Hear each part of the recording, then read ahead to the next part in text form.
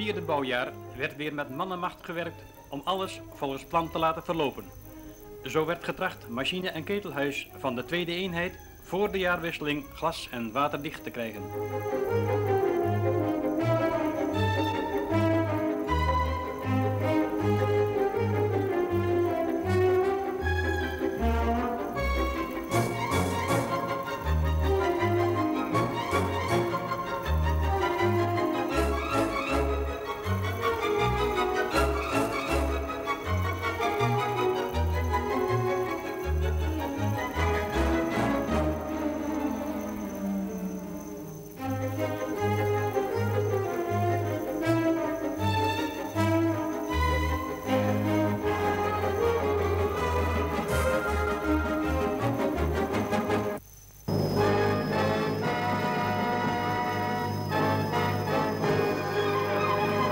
Aan het eind van december werd begonnen met de bouw van de eerste schoorsteen en op 8 januari zien we al het vertrouwde beeld van het hoogste punt van de centrale.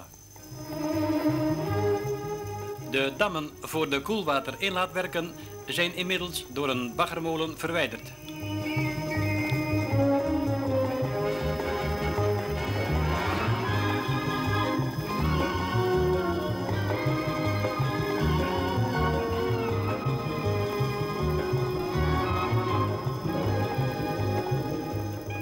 Het interieur van de kantine wordt afgewerkt.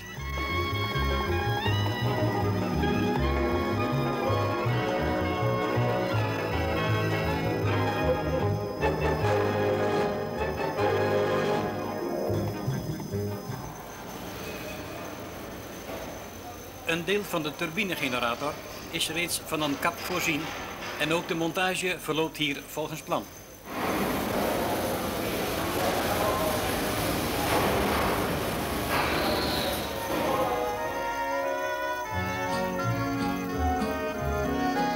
Op 24 januari werd de eerste machinetransformator op het bouwterrein aangevoerd.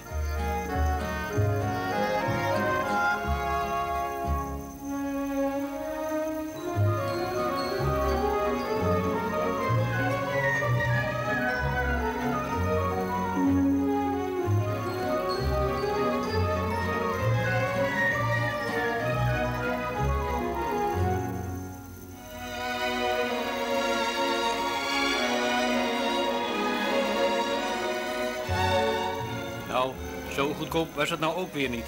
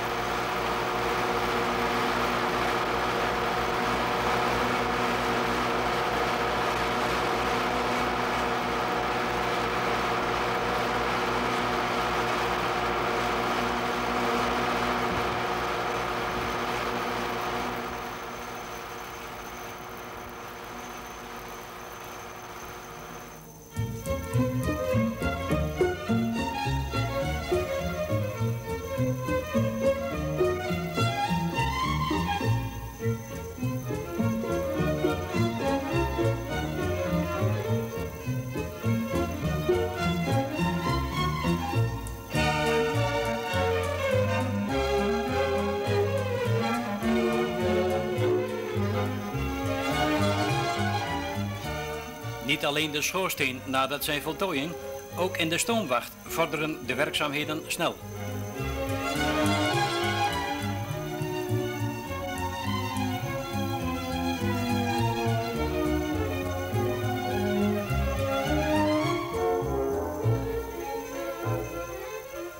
Het laboratorium werd in februari in gebruik genomen, zodat men vanaf dat moment over de benodigde apparatuur kon beschikken.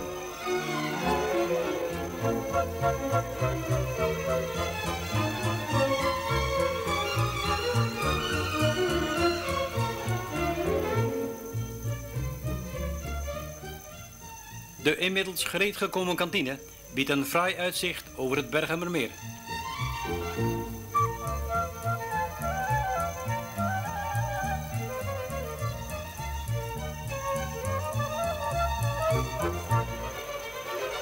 Op 28 maart werd het zwaarste stuk van de centrale, namelijk de 300 ton wegende generator, op een speciaal daartoe ingerichte transportwagen naar de plaats van bestemming gevoerd.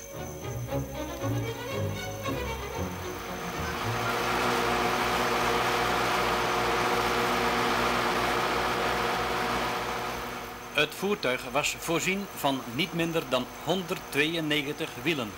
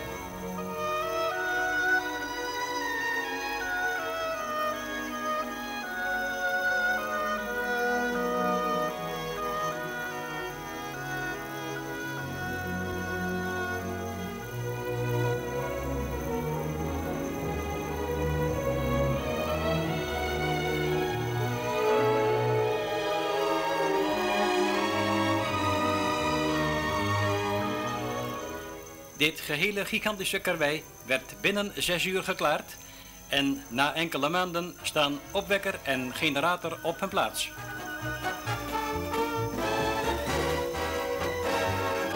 Op dinsdag 12 maart werd het koelwatersysteem in bedrijf gesteld, waarbij deze waterval voor het eerst zijn belangrijke functie vervult.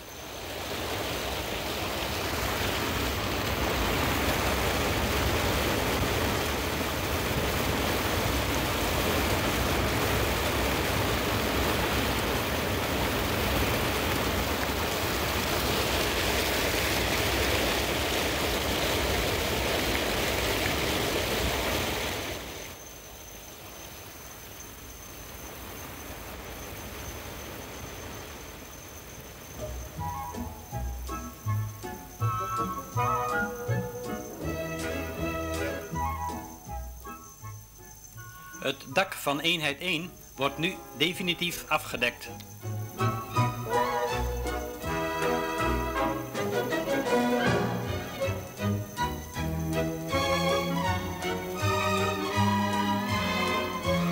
De 220 kV verbinding wordt tot stand gebracht.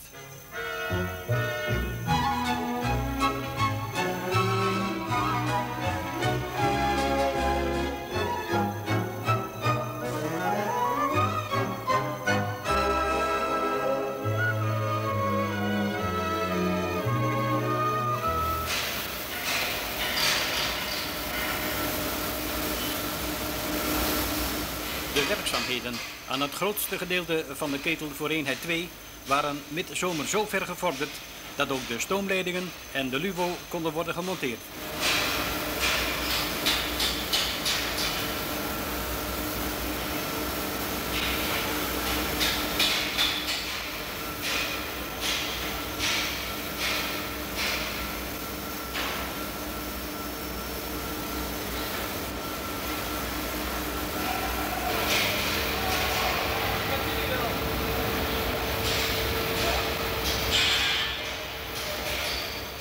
Het lagerbed van de tweede turbine is geplaatst en gemonteerd.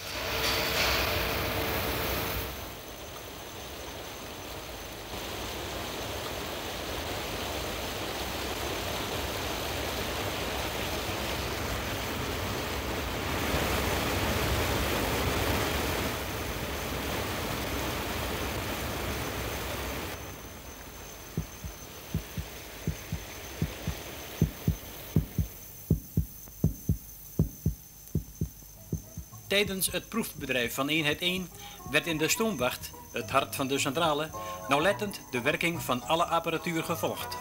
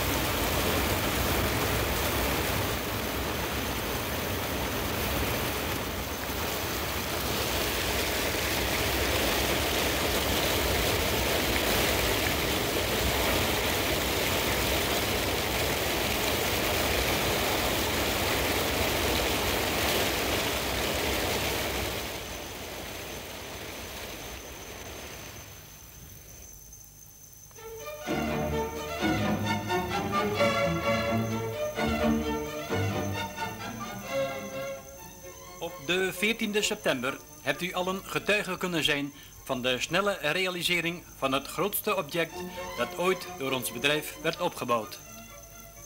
Begunstigd door fraai najaarsweer werd deze open dag een groot succes.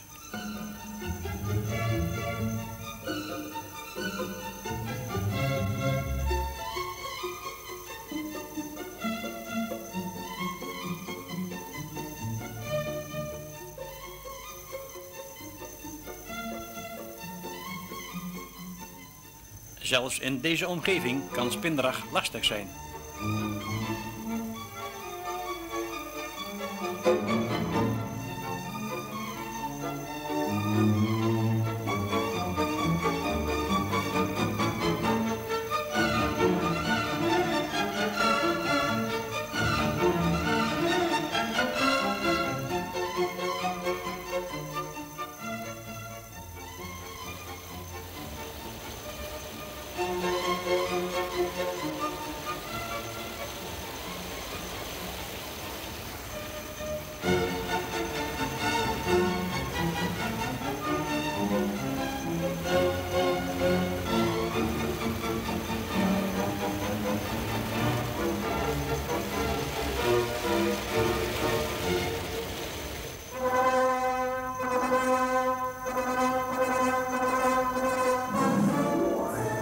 Boven verwachting werd op 21 oktober, 6 weken eerder dan men had gepland, de setproef afgelegd. Op deze dag werd om 9:55 het historische moment geregistreerd.